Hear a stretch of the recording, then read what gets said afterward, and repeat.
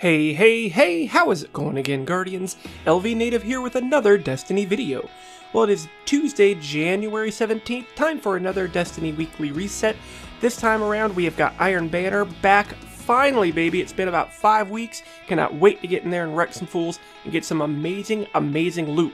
This time around in Iron Banner, you're going to have access to either the sidearm or the rocket launcher. Now, expect both of these rolls to be near god tier rolls that Lady Efforty gives us, because she's been doing that in the past. I don't expect her to change that formula for today and future. As far as the armor goes, you are going to be able to get your hands on some like tier 12 stat rolls on chest and gloves, so if you still need improvement on either of those categories, make sure you're doing Iron Banner this week. It is going to launch at 10 a.m. Pacific Standard Time very shortly after this video launches, so if you guys are looking for me, I'll probably be in there trying to shoot some people in the head, maybe with my new icebreaker. I don't know yet. But before we get into all that, it's time for the feature comment of the day. And today's comment comes to us from VenomX Gaming. It says, watched your OP Striker build, tested it myself, and went 20-2 and top of the board with each round, subbed.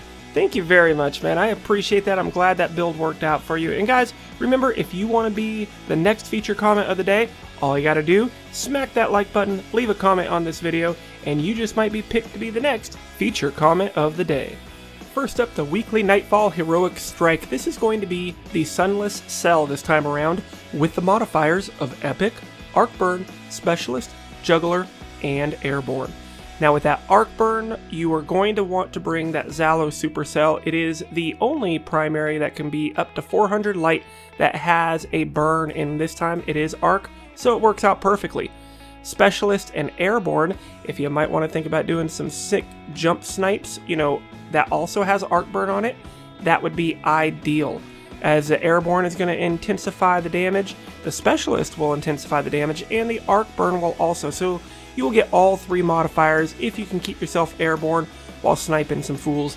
It's kind of tough to pull off, but you will get huge increase on your damage if you do so. And up next, we have the Siva Christ Heroic Strike playlist with the modifiers of Heroic, Arc Burn, Specialist, and Exposure. So as far as your weapon loadouts, see the Nightfall weapon list. It's the same modifiers basically.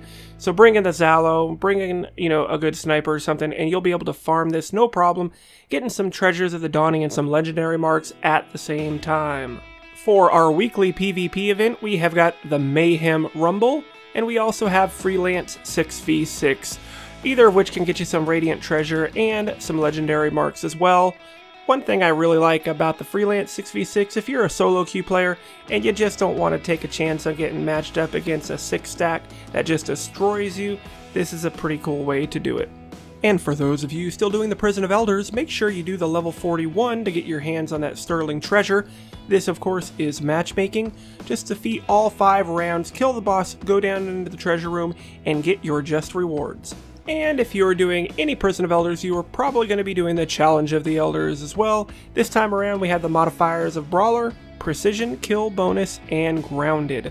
So this isn't too bad of a one. The Precision Kill Bonus is pretty easy to rack up a ton of points. So make sure you do that. Get that 30,000 and 90,000 points respectively to get those really nice rewards from Varix. And speaking of Varix, if you are going to be doing any Prison of Elders, make sure you talk to him first and pick up these bounties. You may as well get a little extra House of Judgment rep and experience for doing the activities you was going to be doing anyway. And remember, if you are down in the reef, go ahead and stop and talk to Petra and pick up her bounties if you're looking to rank up your Queen's Wrath reputation. She does have 3 that are weekly resets and 3 that are daily. So make sure you go and pick these up and take care of them if you're looking to rank up that Queen's Wrath. For your Wrath of the Machine raid, you have got the Axis Challenge, and that is where we have to super slam to get our supers every time he teleports. So make sure, if you haven't completed that yet, do it at least one time to get all your rewards and accolades that come with it. Down in the tower, make sure you go and talk to Shax as always to get his weekly PvP bounty. This time it is going to be in the Clash match type, which coincidentally is also what Iron Banner is going to be this week. So before you go in and grind all that Iron Banner, please make sure you pick up this bounty. You may as well get a free Nightfall tier reward, while you're doing grinding for that Iron Banner. So we have to complete 7 matches, get 50 primary kills, 25 assisted kills, and 25 ability kills. Should not be any problem at all to knock these out if you're going to be doing Iron Banner to grind for those weapons and armor anyway. And while you're down there, you may as well stop and talk to this young gentleman over here. Commander Savala has got your weekly elite bounties. Make sure you pick these guys up. They give you great experience and Vanguard rep, but at the same time, there is one particular one, this guy right here, the Sunrise Bounty. This is what you have to complete to get a shot at getting your hands on the new Year 3 Icebreaker. I was lucky enough and got mine last week. I will actually leave a link to that video right here for you in the upper right hand corner. So go ahead and check that out. I was really excited to get it. I had to grind for about, I think it was 5 weeks in a row before it finally gave it to me. So make sure you do this, guys. It is worth it to get your hands on such a great nostalgic Year 1 weapon. Although it's not as powerful as it used to be, the ammo regen's a little bit slower, it is still very worth having in your inventory. And while in the middle of filming this video, I get this message. Update incoming. It will be updated shortly and it'll shut us down. Looks like we better finish up this video. Down at Fellwinter's Peak, make sure you go and speak to Shiro and pick up his bounties. This is going to be the place to go to get your hands on that Thorn exotic bounty. Yes, it's a very slight possibility it can come from completing other bounties, but these 4 right here are going to be your main source on getting that to proc for you. So if you haven't got it, make sure you do these. And even if you have already got it, not a bad idea to do them. You get a really good amount of Vanguard reputation and experience just for completing them. Alright, and last but not least, make sure you go and speak to Tira Karn and see what available artifacts she has for us this time around. So, we have got the Memory of Scory with a complete strength roll. When your super is full, nearby ally supers recharge faster. This is a pretty nice one to have, especially in something like Trials. You have 1 or 2 guys running this, and they're able to keep your guys charged up with your supers very quickly. It's a pretty nice one to use. After that, we have the Memory of Radagast with an intelligence and strength roll. Gain the ability to reflect energy-based projectiles when guarding with a sword, and also increase your sword ammo capacity. And last up, we have the Memory of Galleon with a discipline and strength roll. This is by far one of my favorite artifacts. It gets you the detailed radar, and your radar persists when sighting with your primary weapons. So it gives you third eye and a little bit of the hunter ability Keen Scout all rolled into one nice artifact.